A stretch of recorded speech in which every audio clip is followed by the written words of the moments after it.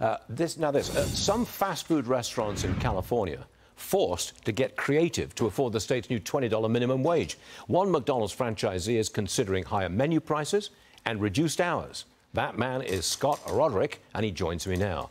Scott, you've got 18 McDonald's in California, 18 of them. What's the price of a Big Mac now, and what do you think you'll have to make it when the $20 kicks in fully? Well, the $20 has kicked in fully, yeah, Stuart. Good morning. Happy Friday. The last 12 days since this unprecedented law impacted franchisees in California has literally been a whirlwind. Frankly, it feels like an eternity. I realize that my customers' appetite for higher prices is not unlimited. So when I take price to relieve margin pressure, it has to be done thoughtfully and with a plan.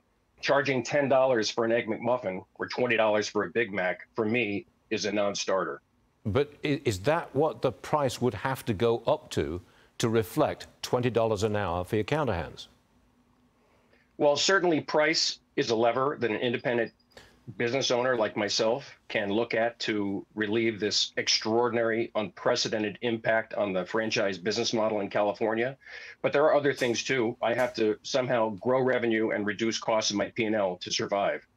This is my family's 50th year in the McDonald's business, and I plan on fighting and surviving for another 50 years. So it'll be a combination of price. It'll be a combination of looking at capital expenditures, being judicious about labor efficiencies, and trying to grow my market share. Okay. Do you think you'll have to lay people off?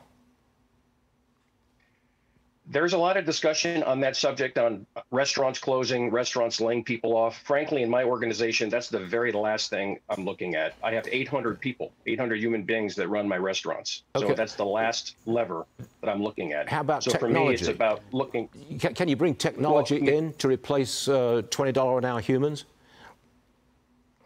We have invested in technology in the world of McDonald's since 2017. If you walk into a McDonald's today, there are customer kiosks, and you can order food and have it delivered at home by Uber Eats and DoorDash. So we have been on a path of technology to reallocate labor within the restaurants for the last 6 or 7 years. So it's really not about replacing people in my restaurants. It's about putting them in other places because our business has expanded, our business has grown, and human beings make hamburgers, human beings run our drive-thrus, and there is no replacing human beings in the restaurant context, at least under the arches. Have you ever thought of leaving California?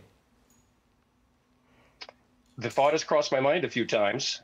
Yeah. But right now the focus is survival. And a third generation daughter has just joined the business. So the question I have to ask her is whether she believes her next 50 years should be in a place like California and grinding it out, or is operating a franchise elsewhere something that would be smarter for her to do. Come on over to Naples, Florida, and see us over there. You might like it, okay? Thanks so much for joining us, Scott. Good stuff today, and best of luck with that $20 an hour minimum wage. Scott Rodrick, got it. Thank you, Stuart. Thank you. Now this.